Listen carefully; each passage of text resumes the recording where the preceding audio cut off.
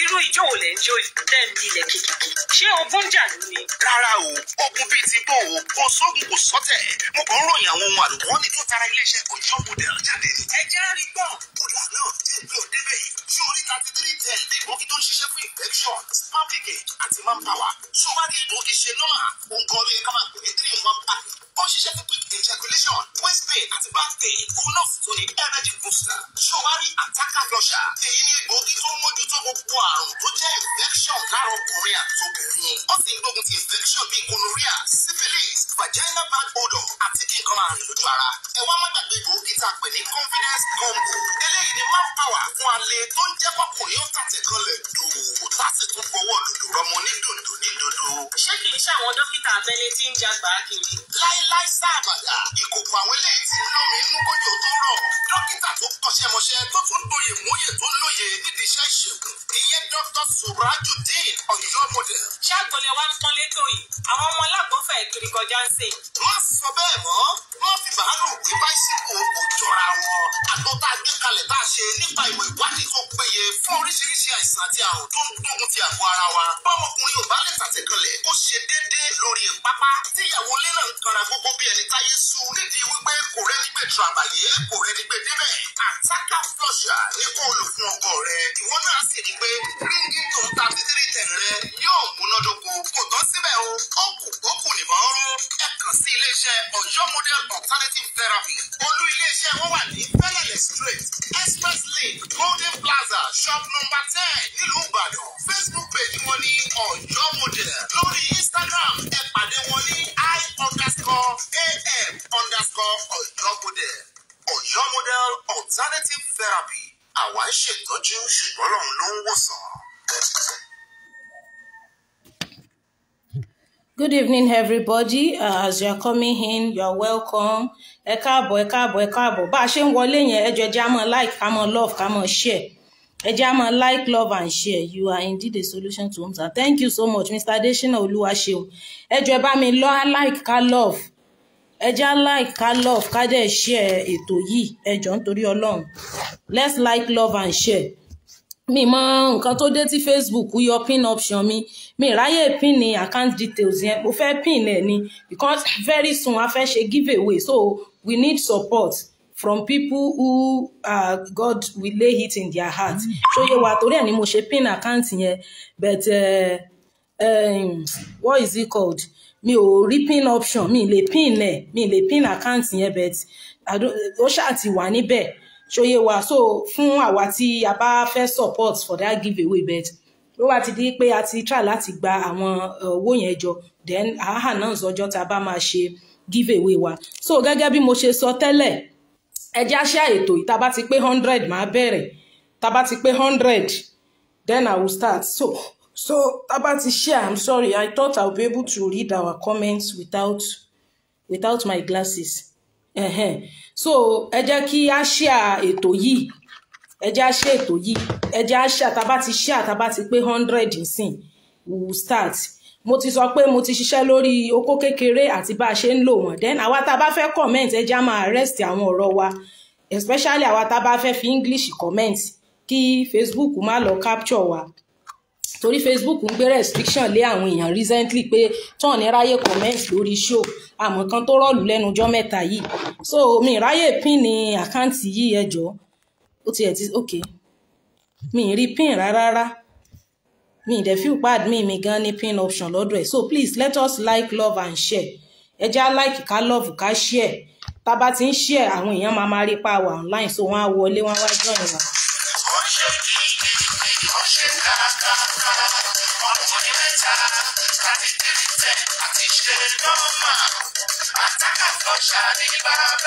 Irú ìjọ wo lẹ ń jó lẹ́ẹ̀mí ilẹ̀ kìkìkì? Ṣé ogun jà ló ni? Rárá o, ogun bíi ti bò ó, kò sógun kò sọ́tẹ̀. Mo kàn ń ròyìn àwọn ohun àlùmọ́ọ́nì tó tara iléeṣẹ́ Ọ̀yọ́ model jáde ni. Ẹ jẹ́ rí gbọ́. Kódà náà jẹ́ ìgbé òdebẹ̀. Ṣé orí 3310 ní ìgbógi tó ń ṣiṣẹ́ fún infection, spam leakage àti manpower? Ṣé o wá rí egbògi ṣe nọ́mà? Òǹkọ́ ló yẹ ká máa pè ní 3-in-1 pack. Ó ń ṣiṣẹ́ fún quick ejaculation. inflammation, waist pain àti back pain. Òun náà sì tún ní energy booster. Ṣòwárí attacker flusher. Èyí ni egbòogi tó ń mójútó gbogbo àrùn tó jẹ́ infection lára ọkùnrin àtobìnrin. Ó sì ń gbógun ti infection bíi gonorrhea, syphilis, vaginal bad odor àti kí nǹkan máa rìn lójú ara. Ẹ wá má gbàgbé egbòogi tá a pè ní confidence combo. Eléyìí ni máa power fún alẹ́ tó ń jẹ́ kọkùnrin ó tàtẹ̀ kan lẹ̀ dòwò láti tún fọwọ́ lùdò rọmọ ní dòdò ní dodo. Ṣé kìí ṣe àwọn dókítà abẹ́lé tí ń jagbà kiri? Láíláí sáàbàdà, ìkòkò àwọn eléyìí ti lómi inú kójò tó rọ̀. Dókítà tó kọ́ṣẹ́mọṣẹ́ tó tún lóye mọ́yè tó lóye nídìí iṣẹ́ ìṣègùn. Ìyẹn Dr. Surajudeen Ọ̀yọ́ model. Ṣàgbọ́lẹ̀ wa ń pọ́n létò yìí. Àwọn ọmọ alágbófẹ́ kiri kọjá ń sìn.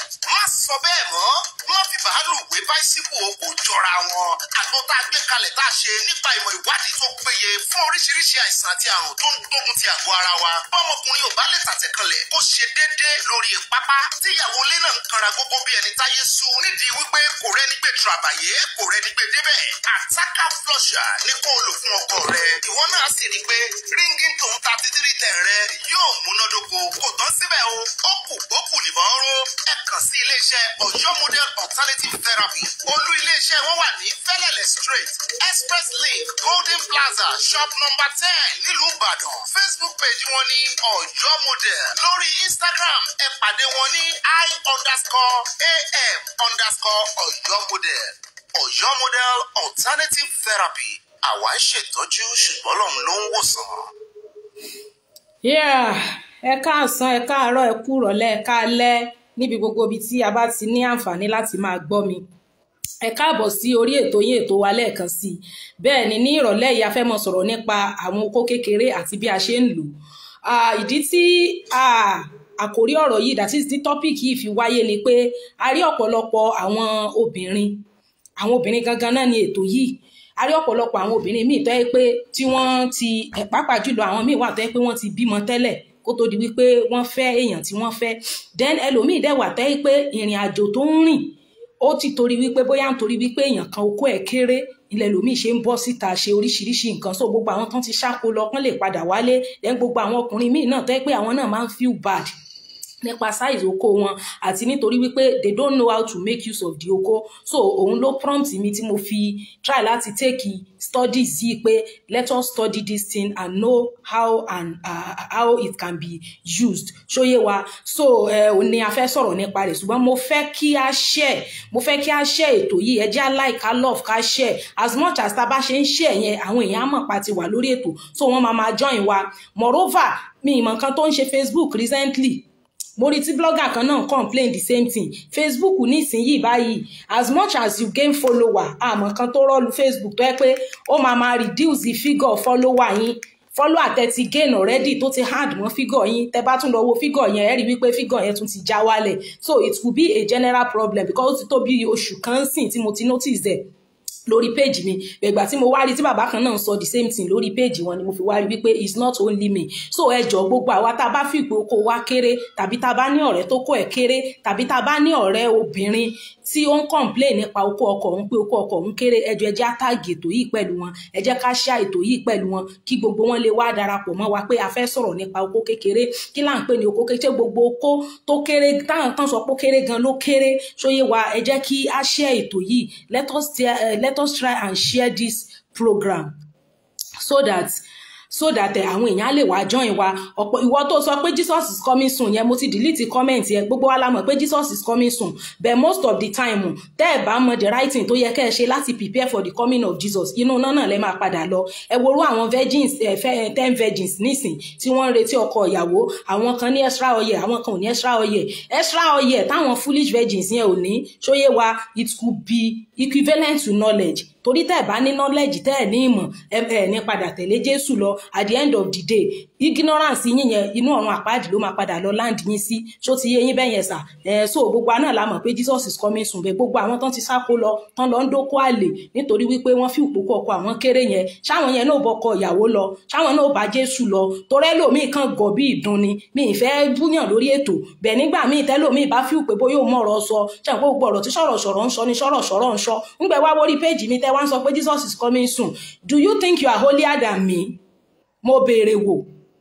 Irú yín báyìí ní ìsinyìí àmọ́ bóyá driver yín ló ń dóyàwó yín àmọ́ bóyá gateman yín ló ń bá yín dóyàwó yín nítorí oko yín kéré àbẹ fíù pé mi dédé máa ń mú tọ́pìkì wá sórí ètò ni mi ò dédé mú tọ́pìkì wórí ètò. Ìgbà tí mo ṣiṣẹ́ lórí tọ́pìkì òbò ìdájí ó ní reason tí mo fi ṣe, ó ní reason tí mo fi take studies yẹn, nítorí wípé a ti gbọ́ wípé àwọn obìnrin kan wọ́n máa ń waste ìdájí yẹn, wọ́n ní gbé òbò kalẹ̀ fún ọkọ wọn ní ìdájí.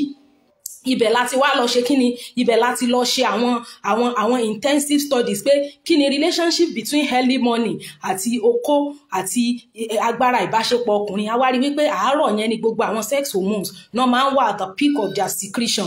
Obìnrin tó bá gbà kọ́kọ́ ẹ̀ dò ní àárọ̀, ó máa fi memory ara ẹ̀ sọ́pọlọ ọkùnrin yẹn for that day. Ó ti help ọkùnrin yẹn láti ṣe 80 sí 90% of iṣẹ́ tó máa ṣe, because ọkàn ọkùnrin yẹn á balẹ̀ bẹ́ẹ̀. Ọkùnrin tó fẹ́ dún ẹ láàárọ̀ tó gbà fún gbogbo àwọn androgen, àwọn testosterone, àwọn IGA rẹ̀, àwọn prolactin, oxytocin, dopamine, gbogbo àwọn hormones yẹn tó ń rage yẹn tó jẹ́ kó rí ẹdó yẹn, you have wasted that day for him. So nígbà táwa ṣe tọ́pìkì òbò ìdájí, kí àwọn tí wọ́n ń gbóbò pamọ́ fún ọkọ wọn kí wọ́n lè mọ̀ wípé ìdájí yìí ó ṣe pàtàkì. Tẹ́ wá débi tẹ́ ń sọ pé Jesus is coming soon. Tí rapture bá ṣẹlẹ̀ lénìí, èmi máa ṣáwájú yín lọ. I will go before you.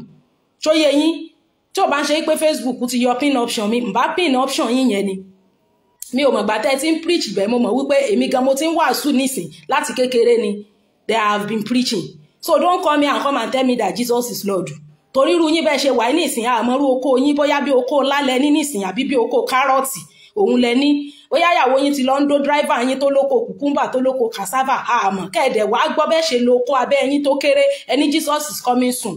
Ṣé rí wípé kọ́lọ́run ṣàánú yín ní báyìí, Jesus is coming soon náà lẹ fi dá lérú, lẹ fi balẹ̀ jẹ́, lẹ fi tan àwọn ìyàwó ilé tó yẹ kí wọ́n gbóbò lẹ̀, wọ́n mọ̀ gbóbò pamọ́ fọ́kọ wọn. At the end of the day, Jesus tó ń come soon yẹn tó bá dé ẹ̀ ní padà bá lọ. Báwo lẹ ṣe fẹ́ bá lọ? Ìgbà tẹ́ ti fail in your obligation, oko yín tó kéré, mọ̀ bẹ́ẹ̀ ṣe fẹ́ lò. Ìyàwó yín ò dẹ̀ lè sọ fún yín pé oko yín kéré torí kò fẹ́ kẹ́ ẹ feel bad. Ó dẹ̀ bọ́ síta ó lọ ń dóko tí ò kéré.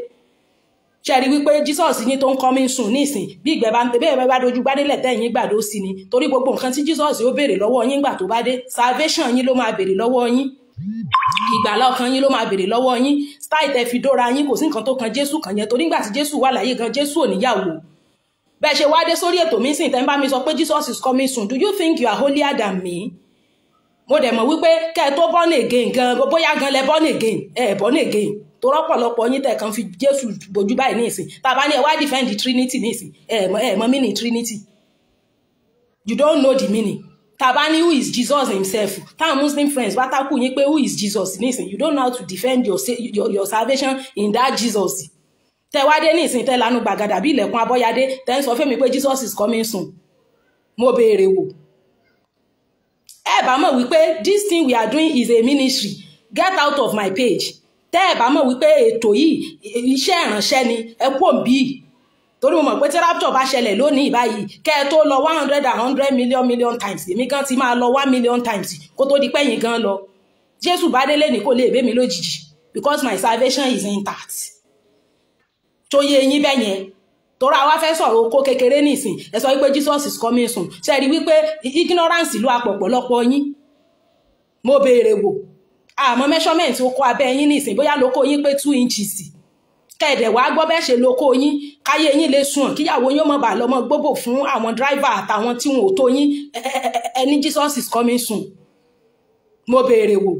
Tá bá fún ilé yàn kan pé ó yẹ minister sí kẹ́ lead ẹ̀ to Christ, kẹ́ wàásù sí, ibo lẹ ti bẹ̀rẹ̀, mọ̀ bí tẹ́ ti bẹ̀rẹ̀, mọ̀ bí tẹ́ ti parí. Mo béèrè wò. Èmi tí mo ti wá ń wàásù látayé alálùmọ́lẹ̀, ilẹ̀ ṣẹ̀ṣẹ̀ ń sọ fún wípé Jesus is coming soon. Ṣé rí wípé ìṣòro ayé yín kò mọ́ wọn báyìí nísìn. Ìṣòro ayé yín ọmọ wọn kò mọ́ wọn. Abẹ́rò pé gbogbo ọ̀rọ̀ kó àtòbò tá ń sọ yìí, ẹrù parí ìrìn sọ ni, ẹrù pa kan dédé wá sọ torí pa fẹ́ àpíà lórí screen ni. Mo béèrè wò. Because irú bí mo ṣe sọ pé oko kékeré nísìn, ẹni tó sọ pé Jesus is coming soon yẹn, it is a proof pé oko ẹ̀ kéré. Ara àwọn symptoms tó máa ń wá tàbí tó máa ń associate with oko kékeré, ó ní wípé àwọn tán bá ní oko kékeré yẹn wọ́n máa ń feel inferior, wọ́n máa ń ní complex. Irú wọn ò lè múra lójú àwọn ọ̀rẹ́ wọn, irú wọn ò lè bóbìnrin sọ̀rọ̀ gan, because nínú wọn wọ́n ti disqualify ara wọn already. So bá ṣe gbé topic yẹn wípé oko kékeré, wọ́n dẹ̀ ti mọ̀ pé oko àwọn kéré, náà ṣe ń sọ fún wa pé Jesus is coming soon. Tí Jésù bá sì délé ní èmi máa lọ, màá ṣáwájú yín lọ. Kẹ́ẹ̀kọ́ bìràbìnà sí yín, ara ẹ̀sìn tẹ́ fi báyé jẹ́ náà nu. nígbà tó kọ abẹ́ yín kéré tẹ̀dẹ̀ ní ẹ mọ̀ bọ̀ ẹ wá gbọ́ bẹ́ẹ̀ ṣe lóko yín tó kéré kọ́lọ́tọ́ ẹ rí pé báyìí ní ìsìn kọ́lọ́wọ́n ṣàánú wa ní ìsìn kọ́lọ́wọ́n ṣàánú wa ní o torí wípé ẹni tó kó ẹ̀ tóbi gan òun gan gbúdọ̀ lẹ́ni bí ó ṣe lóko tó tóbi kákẹ́tì ẹ̀ láwọn yẹn ọ̀tọ̀ ní tọ́píìkì tiwọn bẹ̀ àwọn okó kékeré yìí ọ̀pọ̀lọpọ̀ àwọn survey tá a tèkì àti ọ̀pọ̀lọpọ̀ àwọn questions tó ń wá DM òun ló dífá fún àwọn topics tá a mú wá àbẹ̀rù pákàndéédé di jú àlàjú á sì mú tọ́píìkì wá ìgbà tá a ṣe tọ́píìkì òbòdájí ẹ mọ iye ilé tí òbòdájí yẹn tó correct ẹ mọ àwọn ìyàwó ilé tó ń wà burúkú tó jẹ́ pé òbòdájí yẹn help wọn àwọn ọ̀pọ̀lọpọ̀ àwọn ọkùnrin tí wọ́n sọ pé ìrọ̀lẹ́ àbálẹ́ tí ìyàwó àwọn máa ń fẹ́ ń dókó yẹn àwọn àti rẹ àwọn pé àwọn ò tiẹ̀ mọ báwọn ṣe fẹ́ sọ ṣùgbọ́n táwọn ti play fídíò yẹn létí ẹ̀ báyìí immediately ló ti adjust nígbà tá a wá ń sọ fún yín pé okó kékeré báwo náà ṣe ń lo okó kékeré tẹ wá débi tẹ ń sọ pé Jesus is coming soon do you think you are holier than me mo béèrè wò anyway now a fẹ́ sọ̀rọ̀ nípa okó kékeré àti bí a ṣe ń lo okó kékeré kí ni à ń pè ní okó kékeré the word kékeré itself is relative because what is kéré to you might not kéré to me or to someone else ṣóyé wa so studies pé okó kékeré ní penile dimorphic disorder that is DPP so as much as tí a bá ń lọ lórí ètò yìí màá máa pè ní DPP which is penile dysmorphic disorder so àwọn doctors máa ń pè ní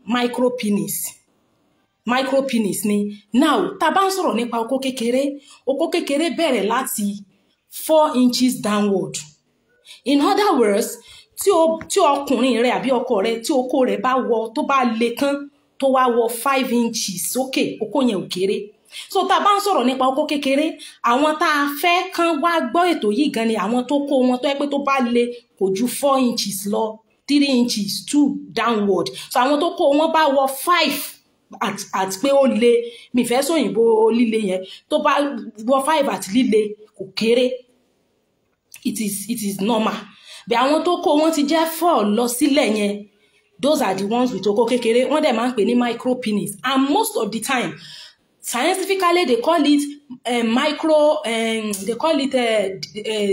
deformity or disability ṣóyè yín deformity ni or abnormality micropenis is an abnormality or a deformity yẹn àwọn okó 1 inch 2 inches yẹn ṣóyè wa so ó wà self-diagnosable ṣóyè wa ó wà self-diagnosable and ó wà very rare ní DPP yẹn which is penile dysmorphic disorder is not common so ọ̀pọ̀lọpọ̀ àwọn obìnrin ọ̀pọ̀lọpọ̀ àwọn ọkùnrin táwọn obìnrin máa ń fẹ̀sùn kàn wípé okó wọn kéré gan okó wọn ò kéré bẹ́ẹ̀ àwọn okó tó máa ń jẹ́ 1 inch 2 inches ní líle yẹn àwọn yẹn abnormality ni and it's not common but it is self-diagnosable ọkùnrin tó kó ẹ̀ bá kéré òun náà máa rí wípé yes okó òun kéré kò dìgbà tẹ́ bá ṣe lọ diagnose tẹ́ ṣe lọ sí hospital láti lọ ṣe ìwọ náà is a physical thing wàá rí ṣóyé wa so they said micropenis is about 2 inches below which can trigger immense anxiety wípé okó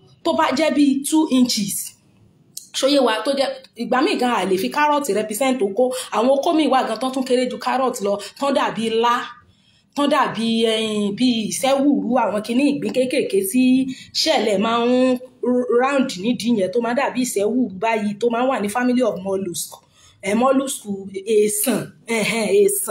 èsàn tá a máa ń he káàkiri nígbà tá a wà ń kékeré tí ọmọ baby snail ọmọdé ìgbín àwọn okó mi máa ń rí bẹ́ẹ̀ yẹn very tiny it is deformity or abnormality ṣóyé wa so I said people with PDD and DPP that is PDD penile dysmorphic disorder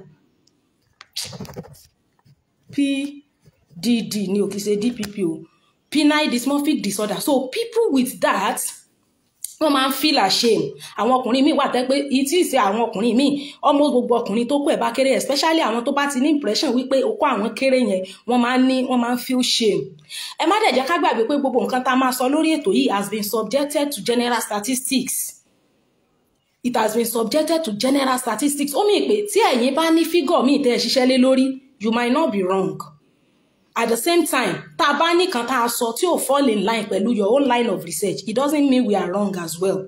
That's why tẹ́ pé tá bá take study bẹ́ẹ̀ yẹn a máa ń gather information at different sources ni. So tó bá dọ̀la tẹ́lòmíì bá get something a bit different or a bit similar, it doesn't mean the person is wrong. Ṣóyé wa. So now an average penis size àti sọ yẹn wípé oko tó bá rọ̀ tó jẹ́ 3 inches ní rírọ̀ tó dẹ̀ le tó jẹ́ 5 inches, ìyẹn ò sí ní category oko kékeré, àwọn yẹn normal. But oko 4, 3, 2, 1, àwọn yẹn ni oko kékeré. So I said a micro penis is the one that is less than 2 inches length when flaccid and stretched. So kí wá ni symptoms penile dysmorphic disorder yẹn? Kí ni symptoms PDD yẹn? Àkọ́kọ́ ni constantly comparing them their size to the other, pé àwọn ọkùnrin tó kó wọn bá kéré ní gbogbo ìgbà wọ́n máa compare ara wọn pẹ̀lú àwọn míì. Most of the time tó bá wà pẹ̀lú àwọn ọ̀rẹ́ wọn, wọ́n lè má fẹ́ lè múra lójú wọn, wọ́n lè má fẹ́ lè họ́ọ̀fù ara wọn nítorí wípé wọ́n máa tijú. Ọ̀pọ̀lọpọ̀ nínú wọn gan wà tẹ́ pé wọ́n lè bóbìnrin sọ̀rọ̀ because at the end of the day tóbìnrin yẹn bá gbà fún wọn tó jẹ́ pé wọ́n fẹ́ dóra wọn, ojú máa tì láti lè bọ́ra sílẹ̀ lójú obìnrin yẹn because ó máa feel ashamed. Then another symptom ni pé a belief that the penis is unusually small in spite of evidence to the contrary, pé àwọn míì máa ní belief that's why pé wọ́n ti ní evidence wípé okó àwọn ò kéré. For example àwọn tán ló kó 5 inches yẹn, that's why wọ́n ti gbọ́ pé tàbóyán ti google ẹ̀ tàbọ́n ti ṣe research sí tán ti rí wípé kò kéré. Belief yẹn ó tún ṣì wà lọ́kàn wọn, they still carry it along pé àwọn ní okó kékeré despite pé okó wọn ò kéré. Probably bóyá nítorí rejection tán ti suffer lọ́dọ̀ àwọn obìnrin, complex, inferiority complex and all of those things. So ó máa ń fà náà nígbà míì tí ó máa ń characterize PDD yìí, which is a penile dysmorphic disorder. Then distorted perception of penis size. Ẹlòmíì máa ń ní perception pé nípa size okó pé tó okó òun ò bá tí tóbi 9-8 inches pé kò tóbi. Ṣóyé wa bẹ́ẹ̀ yẹn, but life is in phases and men are in sizes. Size tọ́lọ́run fún kálukú ọ̀tọ̀ọ̀tọ̀ ni. Then another thing is that placing an unusual high value on penis size. Ẹlòmíì ti place value lórí penis size pé bókó bá ṣe tóbi sí ló ṣe máa ṣiṣẹ́ sí, which is very wrong. This is a very good point. An unusual high value on penis size. Ẹlòmíì ti place value lé lórí tókó bá tóbi jù gan, tókùnrin ò bá mọ bó ṣe máa lo okó, obìnrin máa sá fún irú wọn ni. Àwọn ọkùnrin tókó wọn máa ń tóbi jù yẹn. Ṣóyé wa, àwọn ọkùnrin tó kó wọn máa ń tóbi jù ní àwọn obìnrin máa ń sá fún wọn. Ṣóyé wa, Mr. Popoola, thank you so much. Ẹ ti ń bá wa select àwọn point yẹn, constantly comparing with others. Then wrong perception. Then another one is placing high value on penis. Size okó gan kọ́ ni kókó, okó tóbi kọ́ ni kókó okó. Kò dìgbà tó kó bá dàbí odó yán, kókó tó ṣe normal iṣẹ́ tó yẹ kó ṣe. According to these studies gan, wọ́n tún jẹ́ kó yé wa nínú ìmọ̀ yìí gan pé oko, the first 3 inches oko ló ṣe pàtàkì tóbìnrin nílò. As we go on this lecture, we will talk about it. So placing high value náà wà nínú ara àwọn symptoms PDD. Value tó ti you take things too important. So bá a ṣe ń lò gan ni kókó, because nígbà míì tí oko bá ki, ẹ má jágbàgbé pé mo sọ nínú pre-recorded mi kan wípé girth àwọn parameters ta fi ń sọ di oko, length and girth. Girth yẹn ni circumference, that is the thickness, bó ṣe thick sí. So oko tó bá wà, tókó bá wà, tó rọra gùn níwọ̀nba, tó wá kí, tó ní girth, tó ní circumference, girth gan ṣì better length nígbà míì. Tí oko bá kí, tó bá pẹ́ rí tape ní ta bá wọn kí ní glasses case yìí, tó ẹ bá wọn circumference ẹ báyìí, nǹkan tó bá jẹ́ girth tó kó, tó bá jẹ́ pé this is the size of the oko, tó dẹ̀ thick as much as this, thickness yẹn ló better ju length gan lọ. Sincerely, oko 8 inches tó tínrín tó dàbí ìwọ làwọn ọmọdé máa ń jẹ spag, ẹ rí wípé irú oko yẹn ò ní value. Tó dàbí spaghetti, tó rí tínrín tó dàbí bí bírò àbí bí candle. Kí láǹfààní oko tó gùn tó tínrín. Bẹ́ẹ̀ oko tó bá rọra gùn níwọ̀nba, tó wá yó, tó yó, ó sì bẹ́tà oko tó gùn tó wá kí. So girth nígbà míì gan ó bẹ́tà length. So both length and girth náà la fi measure oko, but girth sì better. So ọkùnrin tó kọ́ ẹ̀ ní kìmí tó ra ní 5 inches jẹ́jẹ́ rẹ̀ tó dẹ̀ ní kìmí kò tiẹ̀ fall sí category àwọn oko tí ó kéré. So placing unusual high value on size oko, ọkùnrin míì wà bẹ́ẹ̀ tó yẹ kó ti ní low self esteem, ó ti ní inferiority complex, àwọn obìnrin wọn náà dẹ̀ tún wá help matters, oko yẹn akúkú wá kú pẹrẹgẹdẹ ní ó bá kúkú di 0 ṣóyé wá. So ó ní a máa sọ̀rọ̀ nípa ẹ̀. Then that's another symptom. Another thing is feeling ashamed or embarrassed about pinning size. Bàbá ọ̀yọ́ mo dẹ̀ ọ́ ní macaroni báwo ṣóyé wá placing okay, àti sọ yẹn mo sàn repeat point yẹn ṣaṣa pé placing an unusual high value ní láti place value lórí size oko jù as much as tókó yẹn bá le tó dẹ̀ lè dáa tó a máa sọ bá a ṣe máa ń lo oko kékeré. Then feeling ashamed or embarrassed about size, ìyẹn general fún àwọn ọkùnrin tó kó wọn bá kéré, wọn máa ń feel ashamed, wọn máa ń feel embarrassed. Ìmí inú wọn gan ò lè ń toast obìnrin, kò lè ń bóbìnrin sọ̀rọ̀ because ó ti mọ̀ pé oko òun kéré dé. Àwọn míì ò lè múra lójú àwọn ọ̀rẹ́ wọn nítorí pé wọ́n feel pé oko àwọn ọ̀rọ̀ máa ń feel ashamed. Then difficulty having sex with a partner because of pinning size and anxiety. Those are the things to characterize the penile dimorphic disorder, which is a PDD tí a fẹ́ sọ̀rọ̀ nípa rẹ̀. Now a rí wípé oko kékeré tá à ń sọ̀rọ̀ nípa rẹ̀ yìí, oko is a living organ. A rí wípé nígbà tá à ń sọ̀rọ̀ nípa comparison between sex toy, oko rọ́bà àti normal oko, a sọ wípé Ọlọ́run tó dá oko kò dá alternative fún oko. Kò sí nǹkan tí oko rọ́bà fẹ́ ṣe, kò sí nǹkan tí oko rọ́bà lè ṣe tí normal oko lè ṣe because oko fún rẹ̀ is a living organ, is a living thing. You understand? So nígbà míì bó ṣe jẹ́ living yẹn ó máa ń react because àwọn characteristics of living thing ṣóyé wa movement, ó dà pọ̀ ní Mr. Naijadi, movement, respiration, nutrition, irritability, growth, excretion, reproduction and death. A rí wípé àwọn characteristics of living thing yẹn. Now oko being a living organ ó ní àwọn characteristics. Fún àkọ́kọ́ ni wípé living, being a living thing, ó máa ń grow, ó máa ń wà sensitive, which is irritability, ability to respond. So nígbà míì oko nígbà míì máa ń respond sí age àbí sí environment.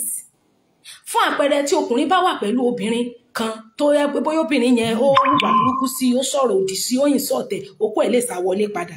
Oko tó ti stretch out tẹ́lẹ̀ tó ti le, ó lè sá wọnú padà ó di kékeré. That's because ó wà sensitive.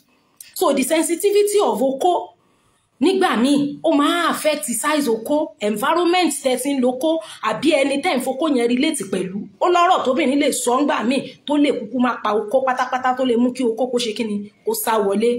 So àwa sọ wípé nígbà míì tí ọkùnrin bá ṣì young tó ṣì wà in his 30s or 40s thereabout, oko ẹ̀ lè tóbi. Tó bá ti di wípé ọkùnrin dàgbà, oko máa sá wọlé because apart from wípé oko kéré gan, skin tó wà lára rẹ̀ ó lè bẹ̀rẹ̀ sí ní wrinkle, kó bẹ̀rẹ̀ sí ní máa sag because bí gbogbo part of the body ṣe máa ń wrinkle tó máa ń sag téèyàn bá ti ń dàgbà, bẹ́ẹ̀ náà ni oko náà lè ṣe the same thing because oko fúnra rẹ̀ is ẹ̀yà ara ni tó náà máa ń respond to age. Àwọn Yorùbá máa ní ara mọ̀gbà tó ń dáyé, kò sí bá a ṣe lo supplement ta lo cream ta look young tó, ara wa ó sì mọ̀gbà tí òun ṣe kíni tó ń dáyé. Mr. Akanle ẹni how a man know the size of oko. Tape rule lẹ máa lò now. Tape rule táwọn tailor fi máa ń wọn aṣọ tán fi máa ń wọ̀nyàn téèyàn bá fẹ́ ránṣọ yẹn. Tape rule yẹn tó kó yín bá ti le, tape rule lẹ máa fi wọ̀n. Mọ́mí ẹ̀pẹ́ nù sí you are welcome ma. Ṣóyé wa tape rule táwọn tailor máa ń lò yẹn tó kó yín bá ti le, tẹ́ bá ti fi tape rule, tẹ́ bá ti gbé tape rule lé ìyàwó yín, lè jẹ́ kí ìyàwó yín bá yín wọ̀n. Tó bá wọ̀n tó kó yín bá ti wọ 5, oko yín ò kéré. Ẹ má jẹ́ kó obìnrin kan tí ò mọ̀ tó yẹ kó mọ̀ kan, ẹ má jò mọ̀ foko bu yín poko yín kéré. Ọkùnrin tó kó ẹ̀ bá ti pé 5 inches lórí tape rule, oko ẹ̀ ò kéré. Now gbogbo àwọn obìnrin tí wọ́n ti sáko lọ yẹn kí wọ́n padà wálé, kí wọ́n wá ṣe reconciliation. Tẹ́lòmíì ń woko kùkúmbà tó ń woko cassava káàkiri, oko tó fi sílé tó ń wá kiri tó fi ń ṣe nǹkan ìtìjú yẹn nísìn, gbogbo tó ń wá ká yẹn ó fi sílẹ̀ níbì kan because o mọ ìwúlò rẹ̀. Ṣóyé wa. So a sọ wípé nígbà míì tí ọkùnrin bá ti ń dàgbà, oko wọn máa kéré sí. Ẹni tó ti ń wọ 60, 65 thereabouts and above, o lè expect pé oko ẹ̀ kó ṣe kíni kó tún mọ́ stretch out bó ṣe ń stretch out nígbà tó wà ní kékeré.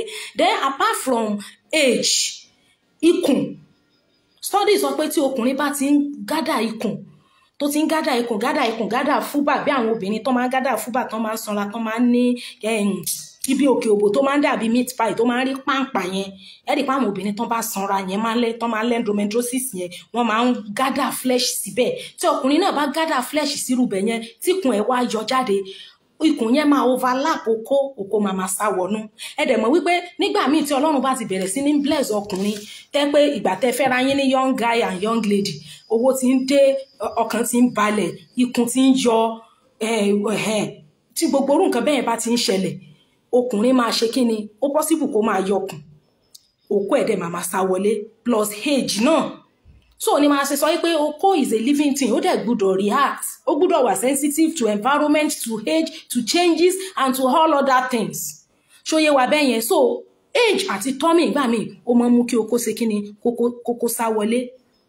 Now what we are now saying now is that nígbà míì nǹkan tó lè sustain ni pé kí ọkùnrin kó maintain okó rẹ̀ tó kéré ni wípé carry your small okó with confidence. Àwọn ọkùnrin míì wà tẹ́ pé fúnra lára wọn gan they don't have confidence. Wọ́n máa ń ríra wọn bí ẹni pé àwọn wà of low, àwọn ní self esteem.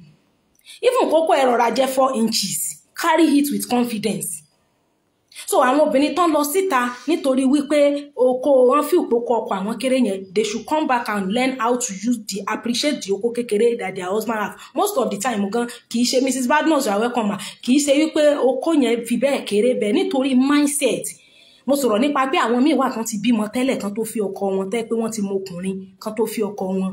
So ó possible kó ṣe pé oko tó ti kọ́kọ́ fẹ́ yẹn ó tóbi ju èyí tí wọ́n wá fẹ́ ní ìsìn lọ. So because of brain wọ́n ti tẹ button, ẹ mọ̀jà gbàgbé pa sọ pé the largest sex organ lára ò ní ọpọlọ. Because ọpọlọ wọ́n ti tẹ button sí oko 8 inches tán dó tẹ́lẹ̀. The moment wọ́n wá fẹ́yàn tó kó ẹ̀jẹ̀ 4 inches nísìn yìí, automatically wọ́n á ló kéré. Ṣóyé wa. So now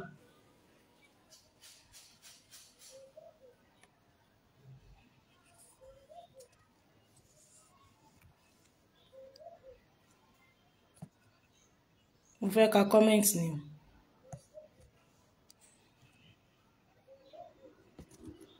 Now àwọn okó mi wà.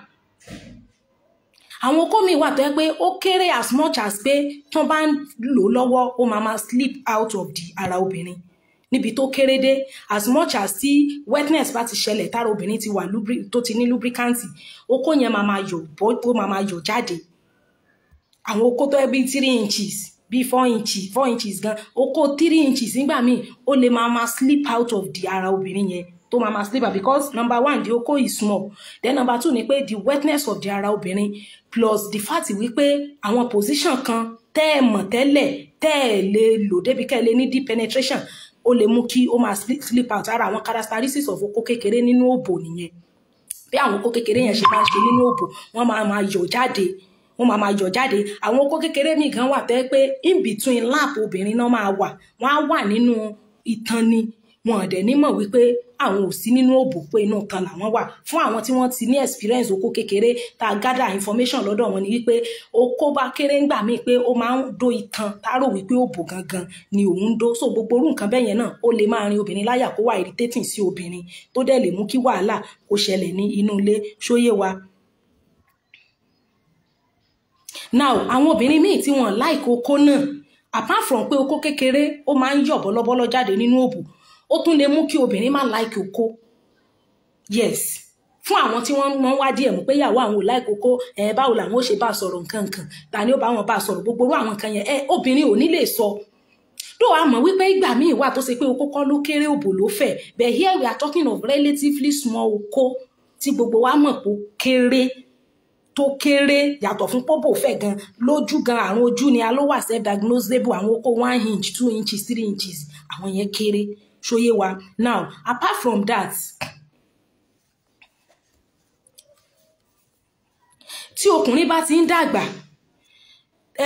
testicle rẹ̀ ìyẹn testis ẹ̀ ó máa produce less testosterone. The same way tó yẹ pé tóbìnrin bá ti ń dàgbà level progesterone ẹ mọ̀ pé progesterone ó ní female hormone progesterone and estrogen òun ló máa ń dínkù tó obìnrin ò kí fi ń rí nǹkan oṣù mọ́ tó òbò obìnrin fi máa ń gbẹ tóbìnrin bá ti wọ menopause because of level tára fi ń produce progesterone àti estrogen ti já wálẹ̀. Lọ́dọ̀ àwọn ọkùnrin androgen pẹ̀lú testosterone ó ní male hormone tó máa ń dínkù tókùnrin bá ti ń dàgbà. So bọ́kùnrin bá ṣe ń age bí 40 or 50 years and above level tí testicle rẹ̀ tó fi ń produce testosterone ó máa reduce. Meanwhile testosterone yìí òun ló máa ń mú kí okó ṣe kíni kókó grow. Àwọn ọmọ tán máa ń wọ puberty tán máa ń ṣẹ̀ ń wọ adolescent àwọn ọmọ ọkùnrin tán máa ń wà ní age of 14 15 tán máa ń transition from childhood to adulthood which is puberty and adolescence yẹn àwọn ọmọ yẹn nǹkan tó ń ṣẹlẹ̀ sí wọn ni wípé Mr. Popola thank you androgen and testosterone ni pé testis wọn tentacle wọn kórópọ̀n wọn yẹn ó máa secrete testosterone and androgen ìyẹn ló máa mú kí size okó kó ṣe kíni kó dàgbà okó wọn á kúrò ní size tán ṣe wà nígbà kékeré tá máa ń wẹ̀ fún wọn yẹn á dàgbà á di ti àgbàlagbà á tóbi ìgbà yẹn lọmọkùnrin máa ń build okó. Now tí ọmọkùnrin yẹn bá tún ti wá ń dàgbà sí age of 40 45 a rí wípé gbogbo nǹkan ní law of diminishing return máa ń ṣẹlẹ̀ sí tó di wípé èjì ẹ̀ ń gòkè level tí ara ẹ̀ fi ń secrete testosterone and androgen yẹn ó máa já wálẹ̀ which will in turn reduce the size of the okó. Ẹ má jà gbàgbé wípé testosterone yìí òun ló mú kókó tóbi nígbà tí ọmọ fẹ́ wọ adulthood testosterone tó ti wá já wálẹ̀ yìí òun ló máa mú kókó kéré nígbà tó ti fẹ́ wọ old age. It is scientific and it is straightforward. So nígbà míì ẹ lè fi okó bàbá 60 70 kẹ́ fi pé kókó ẹ̀ kó sì máa le kó sì máa stand bó ṣe ń ṣe nígbà tí ẹ ṣẹ̀ṣẹ̀ fẹ́ ní age of late 20 or 30 thereabout. Now as a result of eléyìí nísìn tí testosterone level bá ti dínkù lára ọkùnrin kò sí ojú ò lè fẹ́rú ẹ̀kú ó possible kókó ẹ̀ shrinking ó possible kókó yẹn sá wọlé. So now testosterone level tó reduce yẹn òun ló lead sí reduction nínú okó nígbà míì fún ọjọ́ orí. Ṣóyé wa ẹ má dẹ̀ jẹ́ ká gbàgbé pé ńgbà tá à ń sọ̀rọ̀ nípa andropause a sọ pé kì í ṣe gbogbo ọkùnrin àgbáyé ló máa experience andropause bẹ́ẹ̀ gbogbo obìnrin ni ó experience menopause. Now àwọn andropause yẹn àwọn ọkùnrin tí wọ́n bá experience rẹ̀ there is an adjustment in the body system. There is a system we call homeostatics.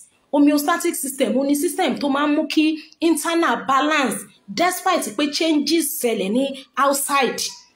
So the homeostatic system of the body will adjust ó máa mú kí ara yẹn kó adjust kí ẹ̀mí ọkùnrin yẹn lè gùn.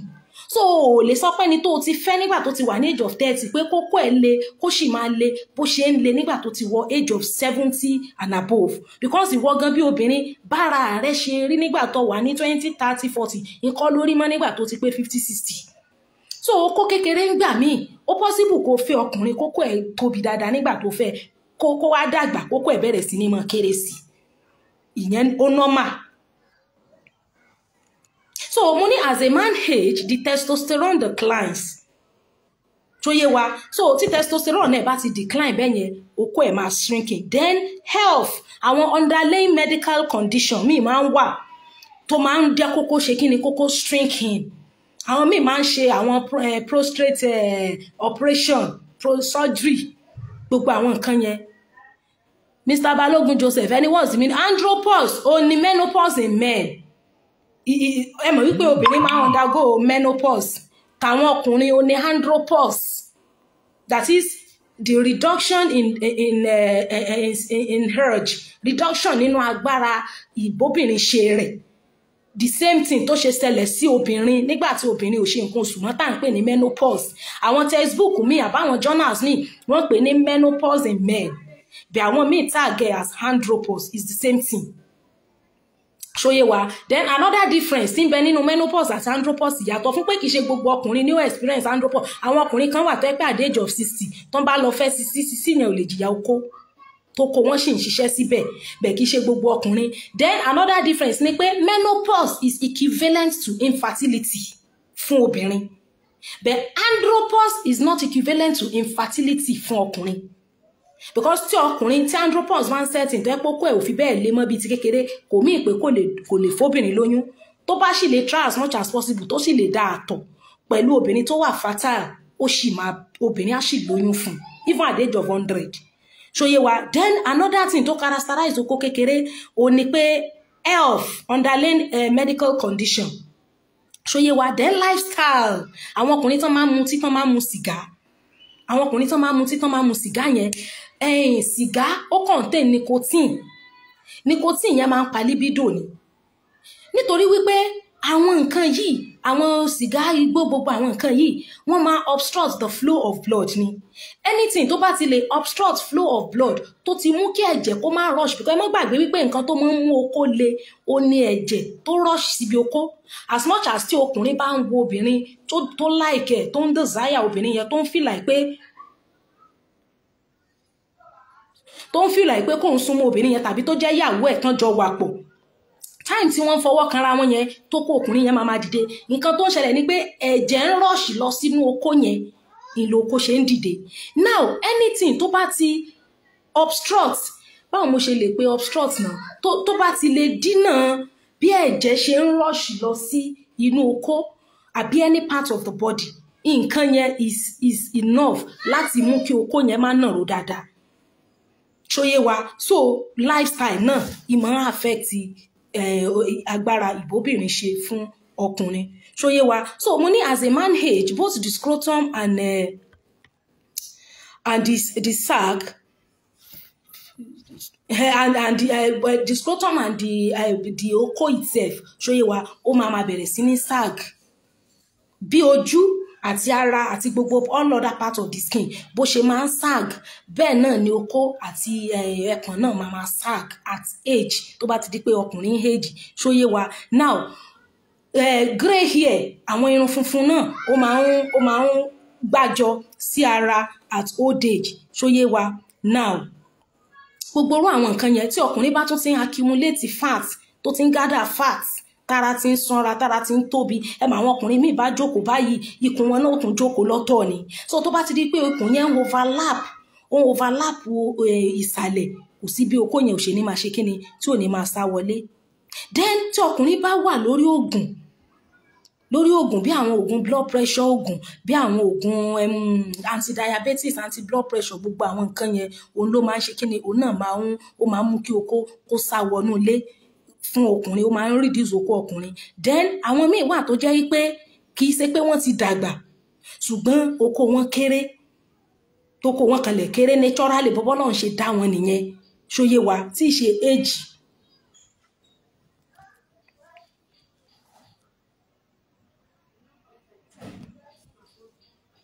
Now ìgbà míì hereditary ó mì wípé age nígbà míì àwọn míì age of 50 and above náà tó máa experience àwọn nǹkan yìí but studies sọ fún wa wípé age of 40 ló ti bẹ̀ even andropause tẹ bá kàwé on andropause if you read on andropause age of 40 ní studies sọ pé ó ti máa ń bẹ̀rẹ̀ bẹ̀ àwọn ọkùnrin míì wà tẹ́ pé at 50 gan wọ́n yìí strong tán ní tí máa experience andropause yẹn even at the age of 40 yẹn but that is what study says ṣóyé wa. Now bóyá age ló wá fa okó kékeré o bóyá nature ni o bóyá bọ́lọ́run ṣe dáwọ́ nìyẹn o báwo la ṣe ń lo okó kékeré kí ni usage of okó kékeré how do we make use of it because bá a fẹ́ bá a kọ̀ àwọn ọkùnrin míì wà tẹ́ pé okó wọn kéré wọ́n sì ní bí nǹkan ẹni bá ṣe rí là ṣe ń fi bá ayé ẹni lò ṣóyé wa. How do we use okó kékeré how do we use it ìyẹn ni gan ni kókó nǹkan tí topic yìí wà fún pé okó kékeré àti bá a ṣe ń lò. So having established that okó kékeré starts from 4 inches downward ṣóyé wa. Now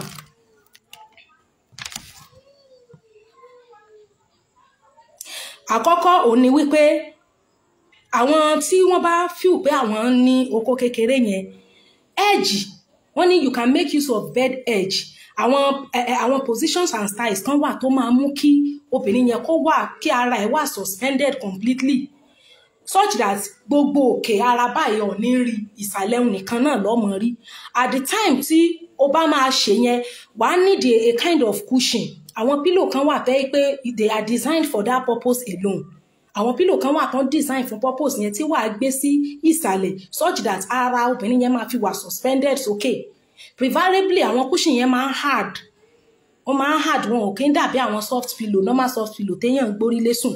These ones are they are pillows that are hard because normally tí èèyàn tí okó ẹ̀ kéré tó tún wá lo mattress àbí pillow tí ó máa tẹ̀ tó máa dẹ̀ fúnkẹ̀fúnkẹ̀, that will be double punishment.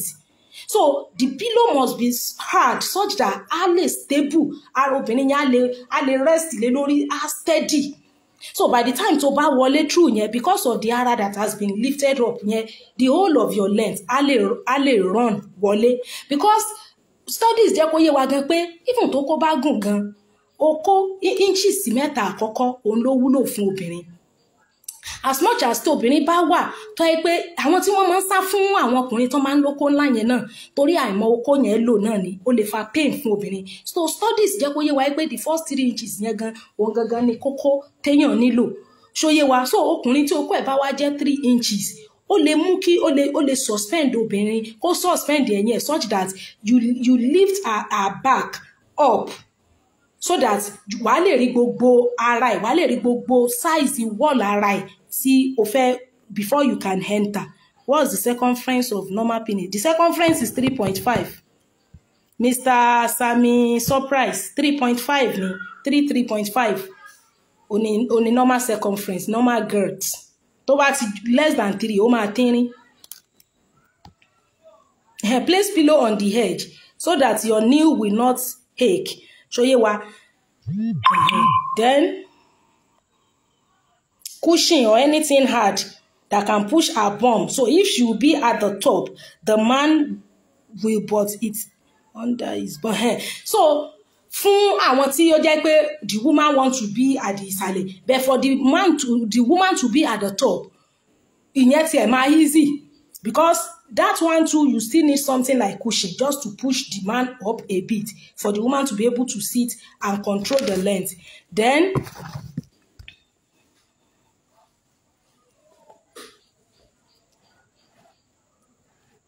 so now all what we are trying to achieve is to do what? Is láti mú kí bum obìnrin, kí di obìnrin yẹn kó lift up. So any strategy that you think that can make the woman's body to lift up such that ibi tó fẹ́ run tó fẹ́ wọlé sí yẹn wàá lè rí, because in a situation tó bá yẹ pé flat ni ìwọ tó mọ̀ wípé okó ẹ̀ kéré tó tún wá tí obìnrin rẹ wá sùn in a flat way, kò sí bó ṣe máa wá rí wípé entrance ẹ̀ nìkan ló máa lè achieve.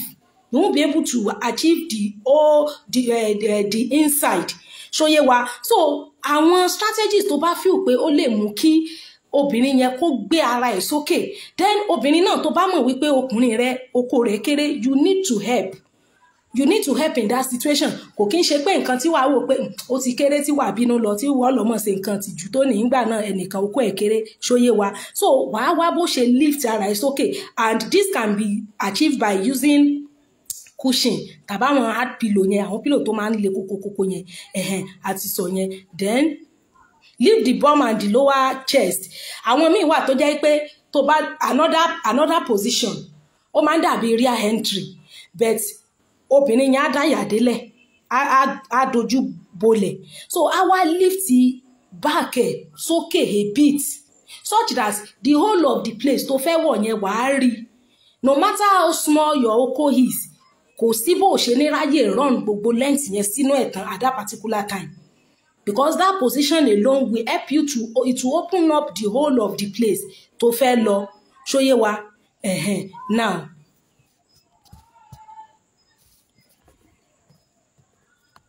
lift the bum and lower the chest. Like the ìdí wàá gbé sókè báyìí, wàá wá lower chest sísàlẹ̀. As much as you do that, wàá rí wípé ó máa easy fún ọkùnrin yẹn láti wọlé even pẹ̀lú 3 inches ẹ̀ péré tọ́lọ̀ ń fún un. Ṣó yé wa bẹ́ẹ̀ yẹn? So tó bá ṣe bẹ́ẹ̀ yẹn, you are going straight to the G-spot, which is before O or A. Now àwọn tó jẹ́ pé okó bá ti gùn jù gan ó máa hit àwọn A spot tó yẹ pé ó máa fa pain fún obìnrin.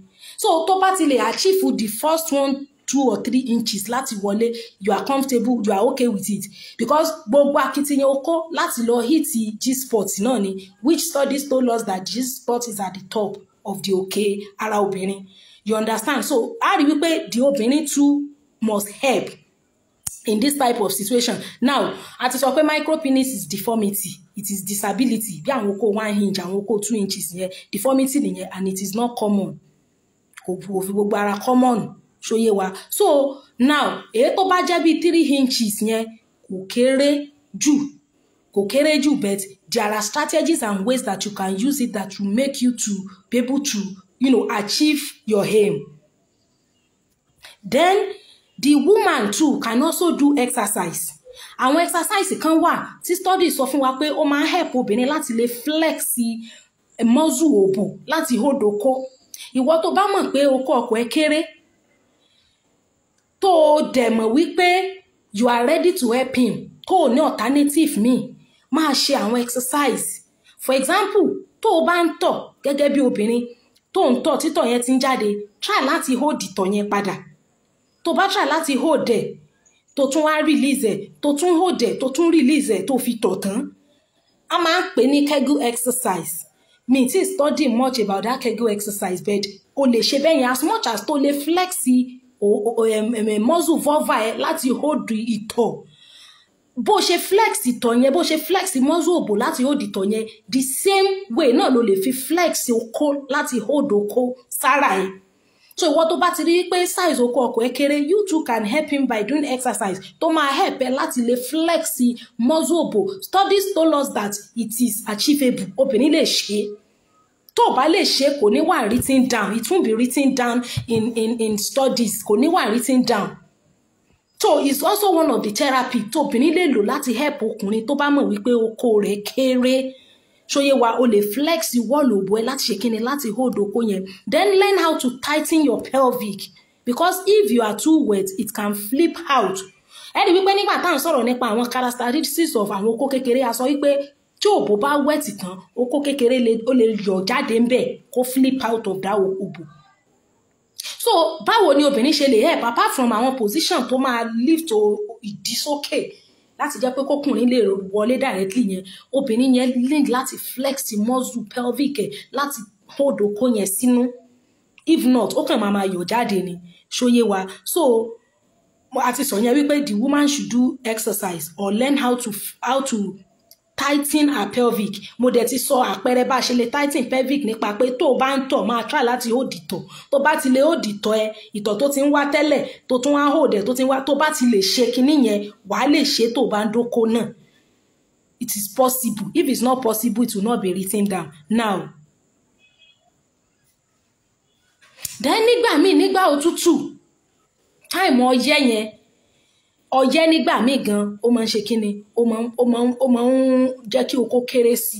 Ọyẹ́ ó máa ń reduce okó. Bí gbogbo ara èèyàn ṣe máa ń funfun nígbà ọyẹ́ tí gbogbo àwọn poster míì máa ń ya, ọyẹ́ máa ń ya poster, ó máa ń ya oríṣiríṣi àwọn nǹkan yẹn, òun náà máa ń reduce okó. So àwọn ọkùnrin míì wọ́n máa experience okó kékeré ní time harmattan, ní time harmattan during òtútù, okó lè sá wọlé. Ṣóyé wa. So ìyẹn ò mí pé bóyá kí obìnrin wa máa sá tàbí kó máa feel kó máa fẹ́ stay away. Ṣóyé wa. Environmental condition náà máa ń fà. Environmental condition which is during harmattan period.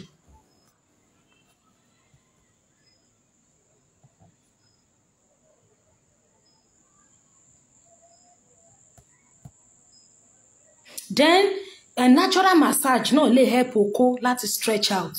Tó obìnrin bá help láti massage okó láti bí orí lọ sí bí skin, lọ sí bí urethra yẹn, di okó yẹn gangan, ọ̀pá okó yẹn gangan là ń pè ní urethra. Ó lè massage ẹ̀ láti bí orí okó yẹn sí gbogbo ara ẹ̀. Natural massage lè help. Tó bá ti feel okó ọkọ ẹ kéré àbí bóyá bí around 3 inches or 4, tó pé 5 tán yẹn, o lè máa bá stretch ẹ̀. Natural massage is also one of the therapy that can help. The woman should help. Ṣóyé wa. Though náà ó lè má wà conspicuous, ó lè má hàn wípé massage ń ṣiṣẹ́, but inwardly it's working. Ẹ má jà gbàgbé wípé a sọ wípé girth nígbà míì, circumference nígbà míì gan òun ni ó matter. As much as tọkùnrin bá ń lo okó rẹ̀ déédéé, bí ò ti ẹ̀gùn sí yóò kì sí. bí ò ti ẹ̀gùn sí yóò kì sí tí okó bá dẹ̀ kí tí circumference ẹ̀ because circumference standard circumference ó ní 3 sí 3.5 àwọn okó mi wà tẹ́ pé circumference ẹ̀ gan wọ 4 tó kí as much as tó bá wọ 4 yẹn tó bá ń ṣe constant massage tẹ́ẹ̀dẹ́ ń dóra yín lóòrèkóòrè ó máa kí sí ṣóyé wa so fún pé yàn ń sá fún okó kékeré yẹn you are not helping matters wàá kàn pa self-esteem ọkùnrin yẹn ọkùnrin tó bá dóbò dáadáa o kò lè fi gbogbo ara ronú dáadáa kò lè rínú rò tààrà ẹ rí i pé bàbá kan tán tí mo share interview wọn ní bóyá bíi some weeks ago àwọn gan sọ the same thing kò ní lè ronú so n tó bá wá fà logistic tó bá fà láti mú kí o má lè do okó yẹn we in turn have a direct impact on the mentality of ọkùnrin yẹn so you can help him as obìnrin láti ṣe natural massage ṣóyé wa ó máa mú kí okó yẹn kó stretch out kó dẹ̀ ṣe kí ni kó tún yó sí kó ní kìmí.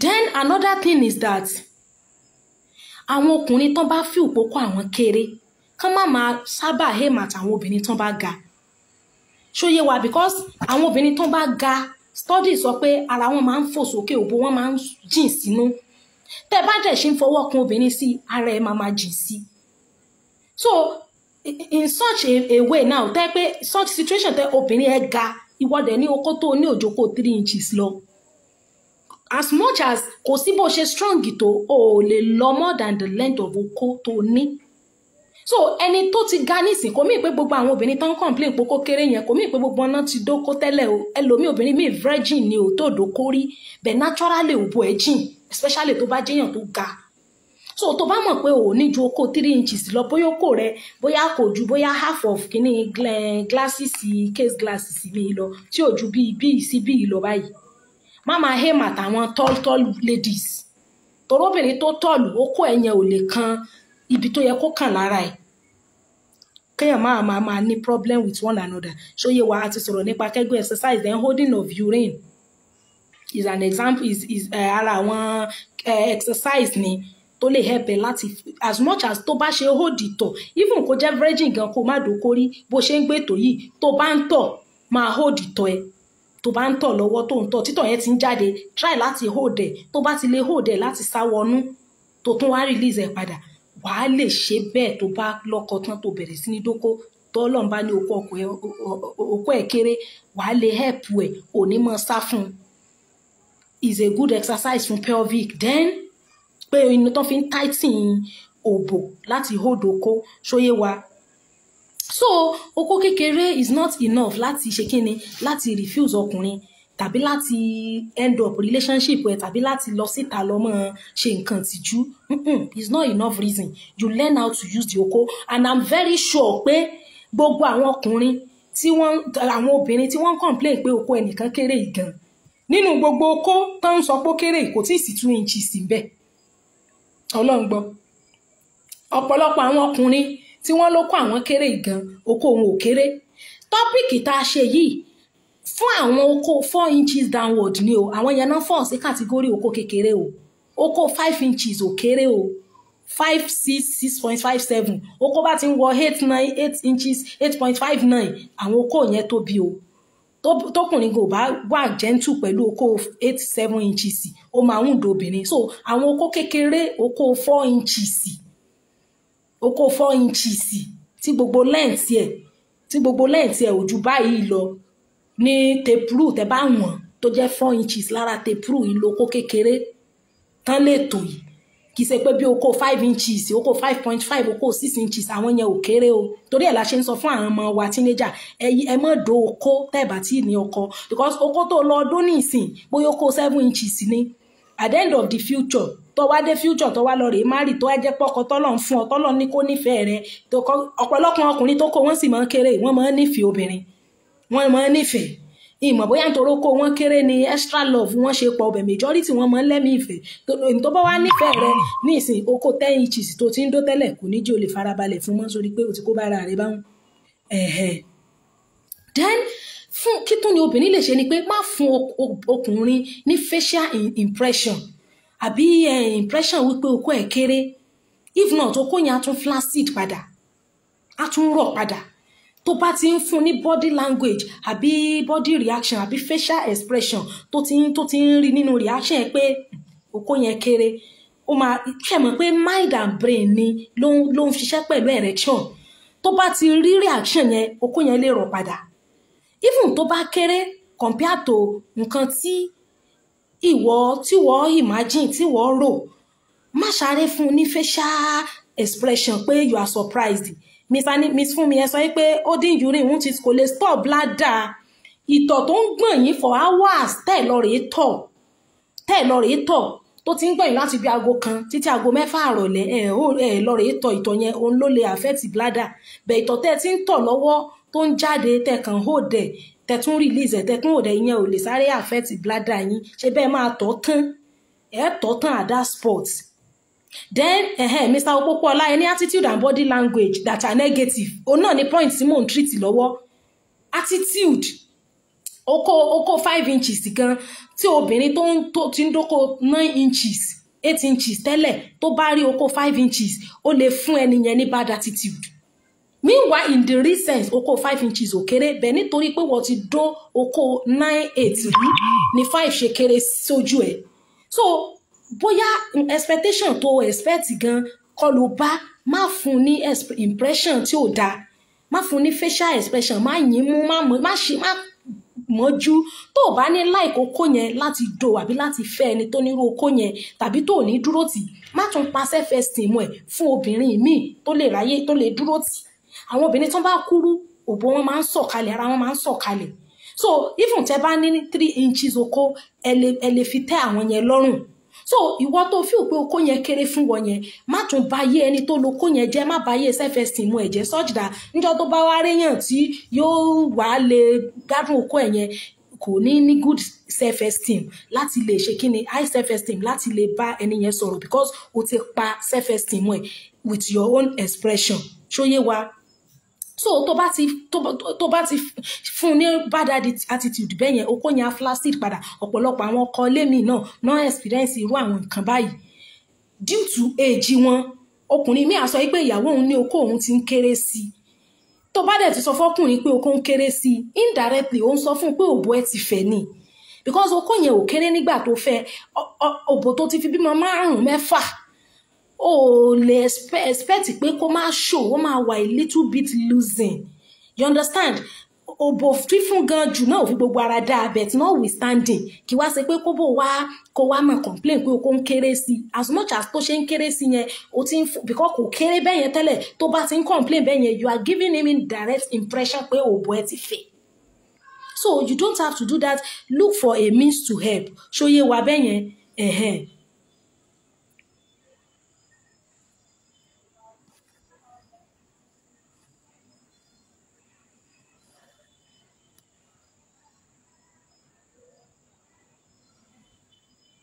Okay.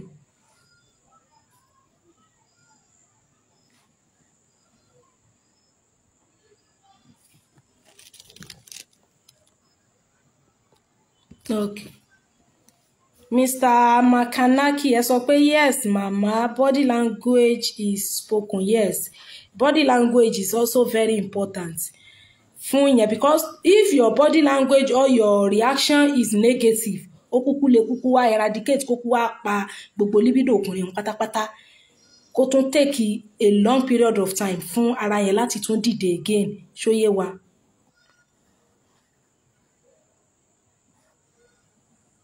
Then you can also help by directing him sí ibi tó fẹ́ kó ti fọwọ́ kàn, ibi tó feel pé because ìwọ ló lára ẹ so ìwọ ló mọ ibi tó fẹ́ àti ibi tó fẹ́. You can also direct him láti teach new where you want him, ibi tó fẹ́ kó ti fọwọ́ kàn àbí bó ṣe fẹ́ kó ṣe just to be able to help the situation. Nǹkan tí mo kàn fẹ́ sọ ni pé má dá ẹni yẹn dá wàhálà yẹn because nígbà míì tí ọkùnrin míì bá rí help tó dẹ̀ rí èèyàn tí ó fún ní positive attitude kì í ṣe ipò fún rẹ̀ ò lè lo okó yẹn gan fún rẹ̀ bẹ́ẹ̀ at the very initial stage yẹn ó ti pa moral that is the word tí mo ń wá moral ó ti pa moral rẹ̀ ò háì mọ́ moral ẹ̀ ti já wálẹ̀ okó yẹn gan lè mọ́ for that time. Ṣóyé wa. So you can direct him. Then àwọn míì wà tó jẹ́ pé as much as tó jẹ́ pé wọ́n ní okó kékeré ẹ jẹ́ kó lo ọwọ́ kó lo ìka pẹ̀lú ahọ́n rẹ̀. Àwọn míì wà àwọn tó ní religious belief wípé táwọn bá fi ahọ́n sí òbò àwọn ti ṣẹ̀ fine tí wò bá ní belief bẹ́ẹ̀ yẹn tiẹ̀ ìyẹn lásán ó máa prepare ara obìnrin yẹn kalẹ̀ ní cunnilingus yẹn ó máa ń prepare ara obìnrin kalẹ̀ fún ìgbà tókùnrin bá máa wọlé gan sírú ara rú obìnrin yẹn kò ní sí rejection tó yẹ wá fún àwọn tó bá lè lá òbò fún àwọn tó bá irú obìnrin tó bá gédọ fún obìnrin tó bá gé idọ tó sì nídọ o lè lo ìka rẹ kó lo ahọ́n rẹ lórí idọ yẹn by the time tó kọ́ ẹ̀ tó kéré gan bá fẹ́ wọlé kò ní lè reject ẹ̀ because ara ẹ̀ ti máa wà prepared fún irú nǹkan bẹ́ẹ̀ yẹn ṣó yé wa.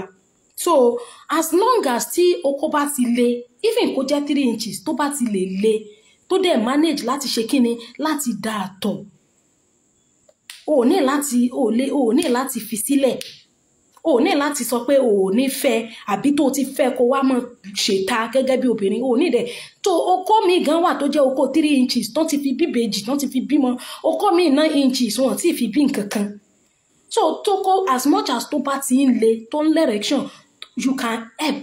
You can still read more about báwo náà ṣe ń lo okó kékeré kí láwọn positions and styles tẹ́lẹ̀ fi lo okó kékeré so that you guys will be happy together ṣó yé wa bẹ́ẹ̀ yẹn. Then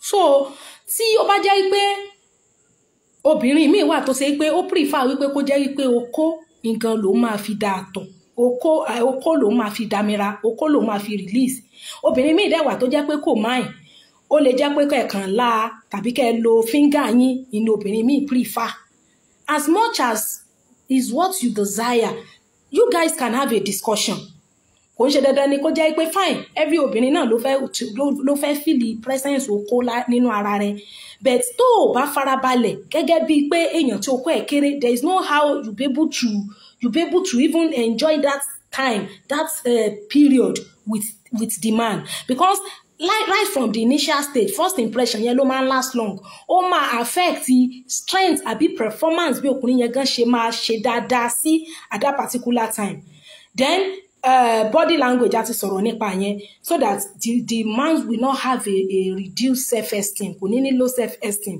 ṣóyé wa bẹ́ẹ̀ yẹn so fún ọ̀pọ̀lọpọ̀ àwọn obìnrin tí wọ́n ti ń bọ́ síta tí wọ́n ti ń ṣe nǹkan tí ó lòdì tó jẹ́ nǹkan tìjú tí ò dáa bẹ́ẹ̀ yẹn ṣóyé wa ó yẹ kí oníkálùkù ó padà wá sílé dé ẹlòmíì gan ò ṣèta obìnrin mi ò ṣèta tó òdòkó ta tó kàn dókó ọkọ ẹ̀ mọ́ tó òdòkó mọ́ ẹ̀dẹ̀mọ̀ wípé àti sọ wípé tó kọ́ àtòbó bá ti ń tí gap bá ti ń ṣẹlẹ̀ nínú ilé kò sí ni gbogbo ẹ̀ máa inú ilé yẹn máa tear apart ní ìkanra ìbínú ara gbígbóná orí fífọ́ gbogbo yàmàyàmà ní ọmọ ṣẹlẹ̀ bẹ́ẹ̀ so irrespective of nǹkan tó bá fa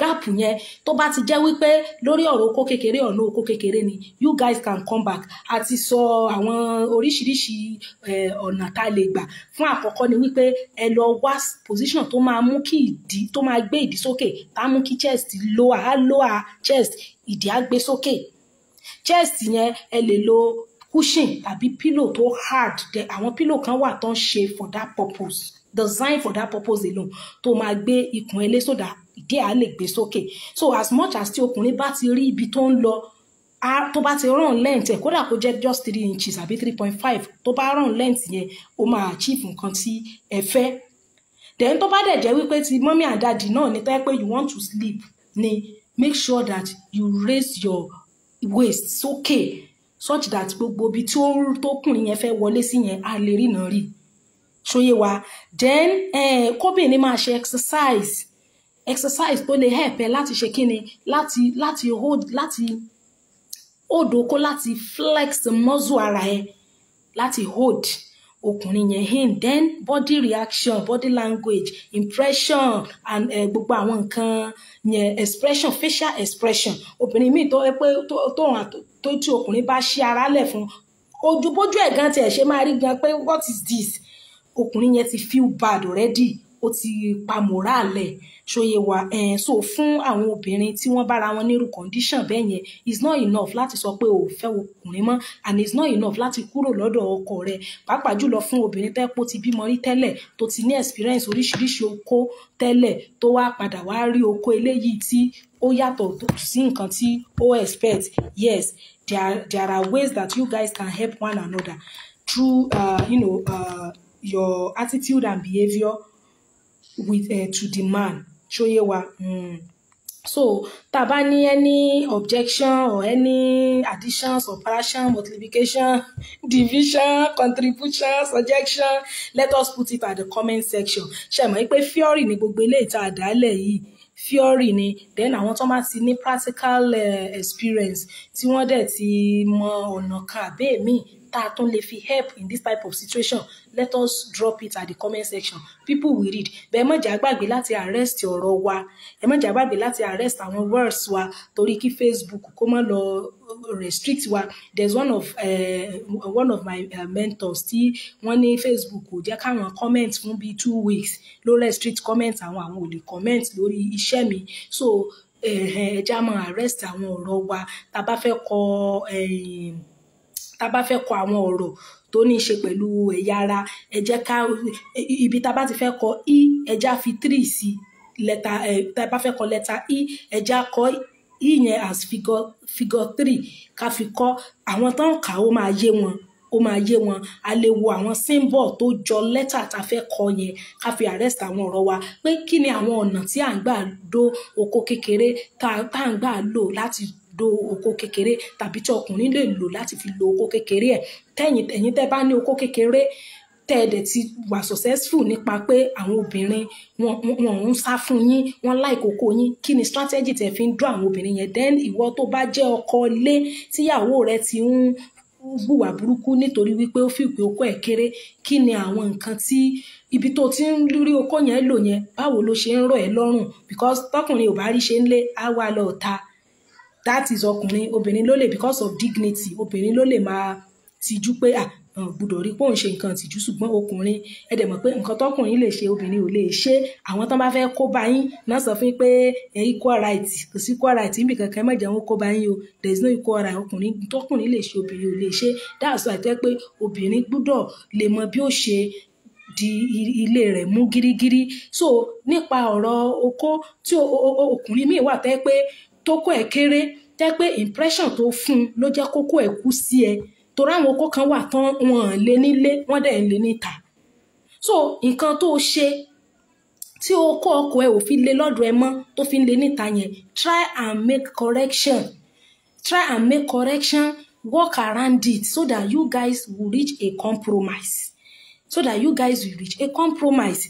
Tókó ẹ̀ á fi máa ṣiṣẹ́ padà lọ́dọ̀ ẹ̀ bí ṣe kó bá fà á kó bá fẹnu la kó mu oko ẹ̀, torí gbogbo àwọn tán ní oko kẹmọ́ mu oko tó bá lè mu má wulẹ̀ do.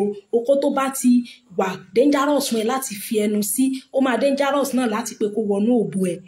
Torí mi ò mọ wàhálà tẹkàn dára yín láàmú, gbogbo tí Jésù ò sọ, gbogbo tọ́lọ́run ò sọ, kí ló kan náà kan bẹ́ẹ̀ bá ṣe dóra yín nínú ilé.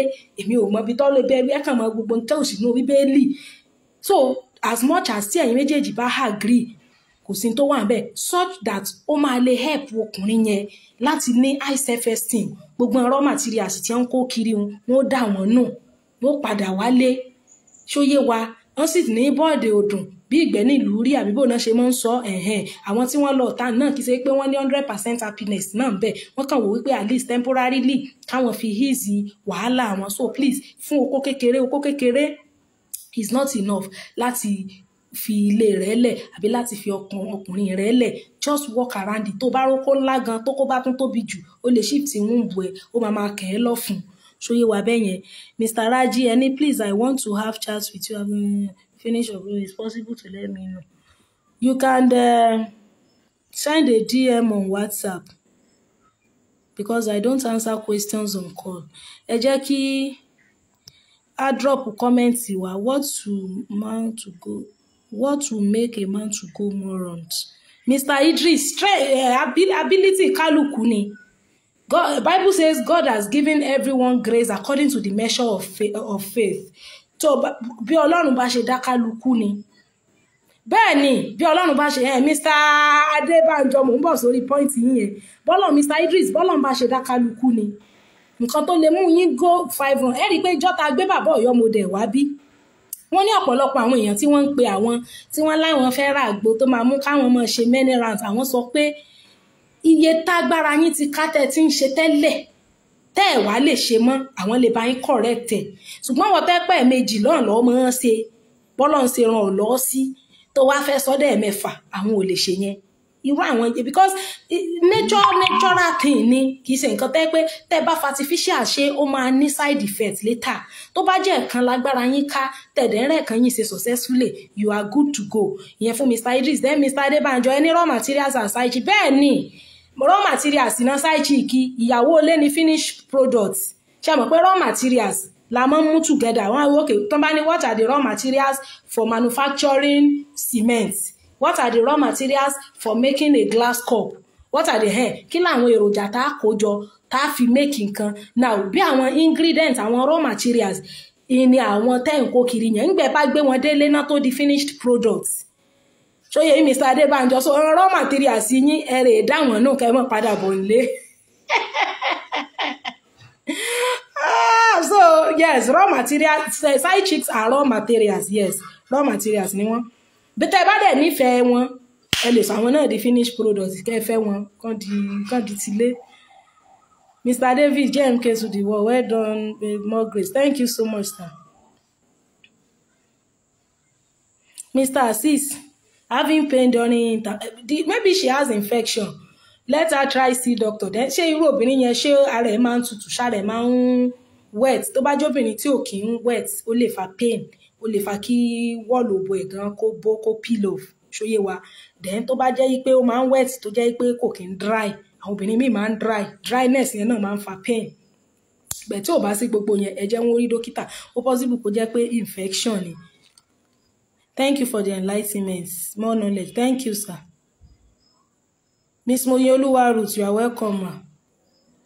What of this dick enlargement they are advertising? Emma, Mr. Gabriel, the penis enlargement is not advisable.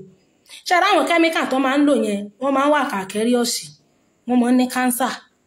Moreover gan, tó bá ṣe pé o fẹ́ enlarge okó yẹn gan náà gan, ó máa tún padà sí size tó wà tẹ́lẹ̀ tí ó tún wá kéré sí ju ti tẹ́lẹ̀ gan lọ. Kò sí enlargement bí kankan. I'm telling you. Mi máa ń ta kódà mi máa ń gbé advert ẹ̀ wá sọ́dọ̀ mi màá ní mi ò ṣe. Mi ìsìpolówó ọjà penis enlargement àwọn okó tẹ̀fẹ́ enlarge gan kò kéré ọkùnrin tó kó ẹ̀ jẹ́ 5 inches tó tún wá enlargement kiri ṣe rí wípé gbígbẹ̀yìn bá yóò tán tí tó ń wá bẹ́kùnbẹ́kùn ni so èmi ò ní coexist o it's not recommended bó kó bá ṣe rí lèèyàn ṣe ń lo kó dẹ̀ gbogbo àwọn ọmọ tí wọ́n rìnrìn àrè àwọn ọmọ teenager àwọn ọmọ early 20s yẹn go and preach repentance to them let them repent because ìrìn àrè bútọ̀ rìn ní ìsìn ọlọ́run mọ̀jọ́ kó bọ́ nígbà tó bá ní ọkọ ẹni tí ọlọ́run máa wá padà yàn fún ọ nígbà ìgbẹ̀yìn ìgbésí ayé rẹ okó ẹ̀ lè mọ́ ju 5 inches lọ ìwọ tó ti dó kó 9 inches tó ti dó sójà tó ti dó army tó ti dó gbogbo àwọn èèyàn tó jẹ́ pé iṣan wọn ṣé ìwọ tó dó sójà àwọn morning drill táwọn sójà máa ń ṣe gbogbo ṣan wọn máa stretch out o lè fi wé bóyá medical doctor kan àbí teacher àbí lecturer tẹ́ pé orí ìjókòó ló máa wà o lè fokó sójà kó fi wé okó orú àwọn yẹn wàá wá gbẹ̀mí lẹ́nu bọ̀dọ̀ ń bọ̀dà mi sì ń bẹ̀ so the best thing is kóníkálùkù wọ pátá sóbò ìwọ tó bá mọ̀ pé ó ti lọ́kọ má do okó o.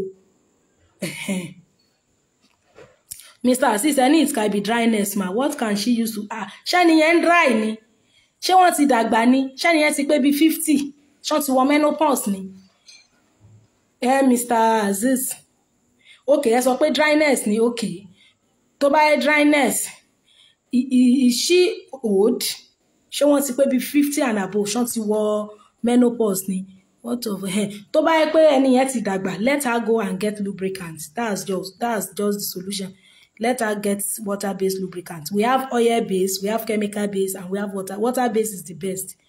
Torí àwọn oil àwọn òróró yẹn náà tún máa ń fa wàhálà. Just going to 30.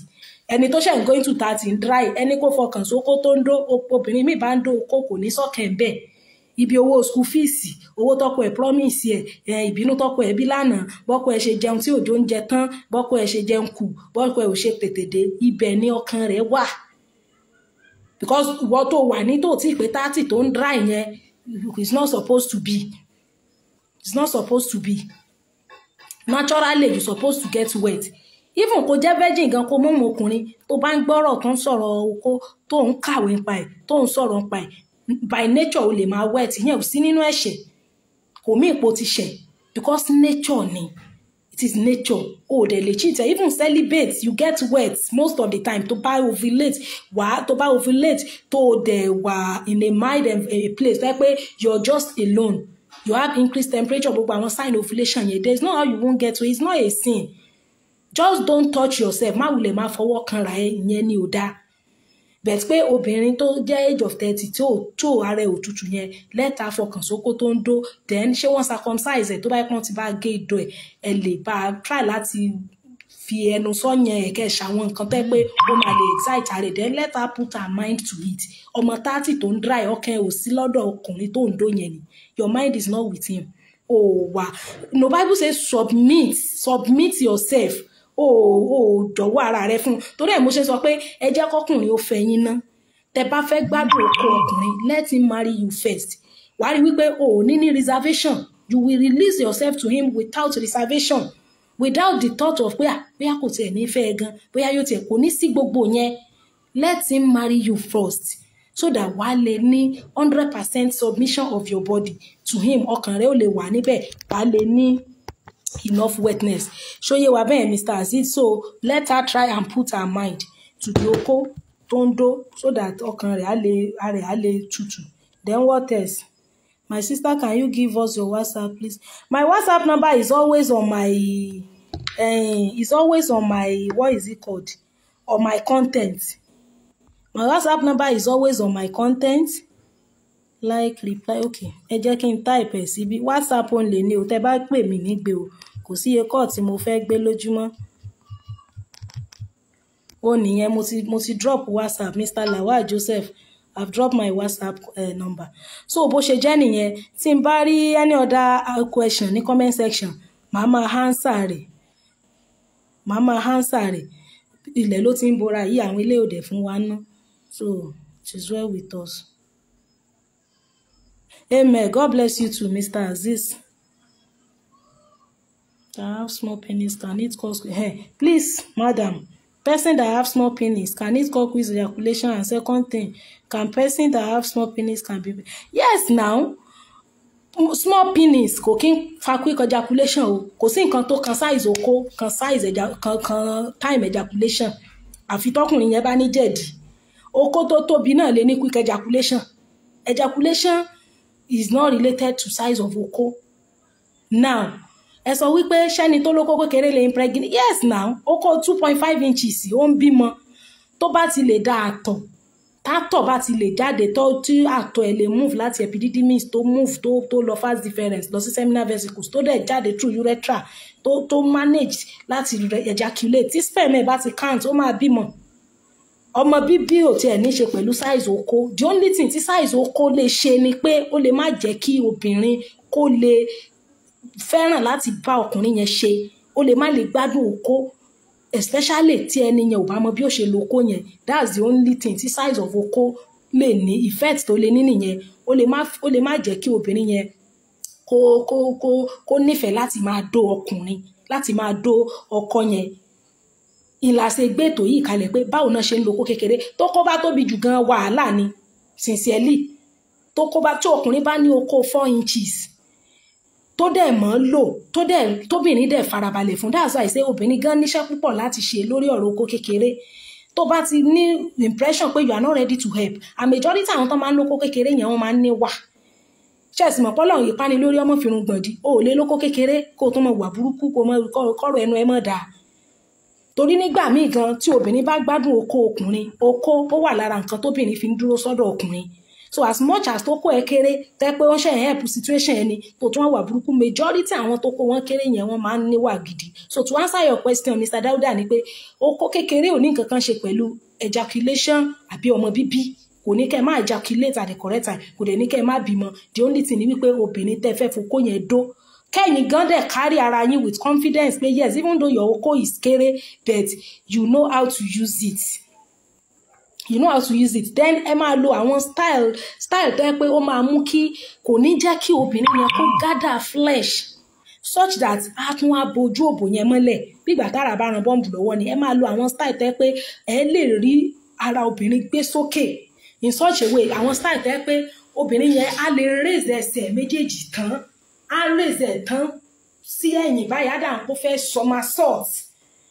So to help her now ẹ ti máa gbé cushion sí ìsàlẹ̀ bọ́ọ̀mù ẹ̀ tó lè raise ẹ̀ so that ẹ̀yìn ò ní máa ró as much as you do that ẹ rí i pé gbogbo direction bí tẹ́fẹ́ focus sí yẹn lẹ máa rí kedere bẹ́ẹ̀ àwọn ìyàwó ilé tó máa ń lera tó máa ń ṣe pé tó máa ń wà too difficult yẹn wọ́n help situation that is the problem kò sí bó kó ṣe tóbi tó gan náà gan the first 3 inches oko ńlá obìnrin nílò tó lè ṣàǹfààní fóbìnrin. The remaining one is just for fantasy. Mo ń bọ̀.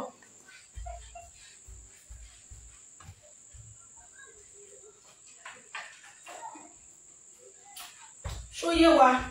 The remaining one yẹn is just for fantasy. Fantasy ni the remaining one ló wà fún.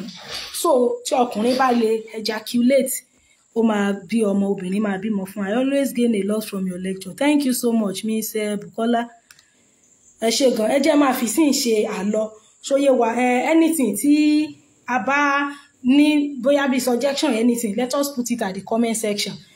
So mi fi pa ní láti ṣe part 2 program again because almost gbogbo tá fẹ́ sọ náà ni a ti sọ à nílò àtúnwé asán. So ẹ jẹ́ á share ètò yìí because share ló máa jẹ́ kó dọ́dọ̀ gbogbo àwọn tán ní ìdí ẹ̀ gbogbo àwọn ìyàwó ilé tán ti sá kó lọ kí gbogbo wọn ronú pìwàdà kí wọ́n padà wálé kan wá dó oko àlàáfíà oko rọrùn oko tí ò ní láǹdì wọn sọ́run àpáàdì irú bọ̀dá kan ti ń sọ lẹ́ẹ̀kan pé Jesus is coming soon yẹn tó bá dó oko ọkọ rẹ tí Jésù bá dé bọ̀ lórí oko ọkọ rẹ tó bá lẹ́sẹ̀ míì tó ọ̀sẹ̀ kò ní kọ́ ọmọ rapture so yọ̀ báwọn ṣùgbọ́n oko tó lọ rèé dó ní tí ìsoko ọkọ rẹ nísìn tí Jésù bá dé bọ̀ ńbẹ̀ ò lè mọ́ ìgbà Jésù lọ so Jésù kò sì ní sí tọkàn Jésù kan pé torí oko ọkọ rẹ kéré ìlọsẹ lọdókò ta so ẹ wá dókò rọrùn ẹdókò àlàáfíà oko tí ó mú ìrọ̀rùn rere oko tí ò ní mú yín ṣe kíni tí ò ní mú ìrọ̀rùn àpáàdì oníbẹ̀rẹ̀ sọ pé mi pé Jesus is coming soon èyí mọ́ bí tẹ́ ẹ wà nígbà tẹ́mi ti ń teach tí mo ti ń preach látàyé alálùmọ́lẹ̀ tó ewé bẹ́yàn bá wàásù ládùúgbò wọn mọ̀ kan sára sí ni ayé ìgbà lèmi ti ń wàásù mo ti ń wàásù Jésù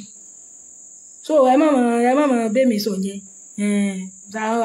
àwọn foolish virgins tí wọ́n despite pé virgin ni wọ́n gan they were still foolish torí wọn ní extra oye so ẹ máa wá knowledge ẹ bá wá ìmọ̀ ẹ ní problem so oko ó ṣe pàtàkì ẹ̀dọ́ oko déédéé gbogbo ẹ̀yin tẹ́ ti lọ́kọ ẹ̀dọ́ oko nkókó oko òní kókó a sì máa wá sọ value oko ntoko ń ṣe nínú ayé obìnrin a máa sọ pàápàá jùlọ fẹ́yàn tó ti ní ọkọ a sọ yẹn dẹ ẹ má gbàgbé Ọ̀yọ́ model alternative therapy fún àwa tá bá nílò àgbo àwọn àgbo tí ó ń pa infection tó lè help ara tó lè ràn wá lọ́wọ́ láti gbogbo even irú obìnrin 30 years kan ló ń dry yẹn gan náà gan ó lè ṣe infection tó yá báwọn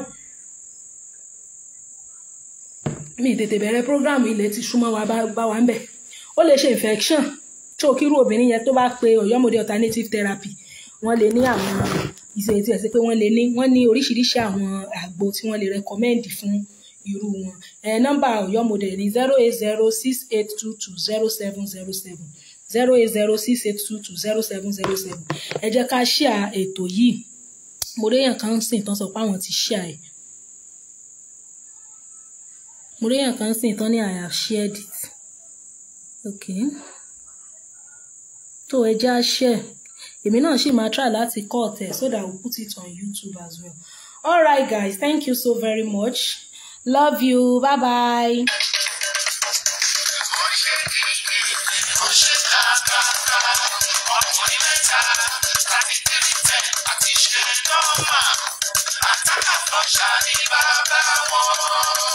Irú ìjọ ò lè jó ìtẹ́ǹdì ilẹ̀ kìkìkì. Ṣé ogún jà ni? rárá o ogun bíi ti bò ó kò sógun kò sọ́tẹ̀ mo kàn ń ròyìn àwọn ohun àlùmọ́ọ́nì tó tara iléeṣẹ́ Ọ̀yọ́ model jáde ni. ẹ jẹ́ rí gbọ́. kódà náà jẹ́ pé ọdẹ bẹ́ẹ̀ ṣé orí 3310 lè gbòógì tó ń ṣiṣẹ́ fún infection spam leakage àti manpower ṣé wàá rí egbòogi ṣe nọ́mà òǹkan ló yẹ ká máa pè ní 3-in-1 package ó ń ṣiṣẹ́ fún quick ejaculation waist pain àti back pain òun náà sì tún ní energy booster ṣé wàá rí attacker flusher èyí ni egbòogi tó ń mójútó gbogbo àrùn tó jẹ́ infection lára ọkùnrin àtobìnrin ó sì ń gbógun ti infection bíi gonorrhea syphilis vaginal bad odor àti kí nǹkan máa rìn lójú ara ẹ wá má gbàgbé egbòogi tá a pè ní confidence combo eléyìí ni manpower fún alẹ́ tó ń jẹ́ kọkùnrin ó tàtẹ̀ kanlẹ̀ dòwò tá a sì tún fọwọ́ dòdò rọmọ ní dòdò ní dòdò. ṣé kì í ṣe àwọn dókítà abẹ́lé tí ń jagbà kiri? láíláí sáàbàdà ìkòkò àwọn eléyìí ti lómi inú kójò tó rọ̀ dókítà tó kọ́ṣẹ́mọṣẹ́ tó tún gboyè móyè tó lóye nídìí iṣẹ́ ìṣègùn ìyẹn Dr. Surajudeen Ọ̀yọ́ model. ṣàgbọ́lẹ̀ wa ń pọ́n létò yìí àwọn ọmọ alágbófẹ́ kiri kọjá ń sìn.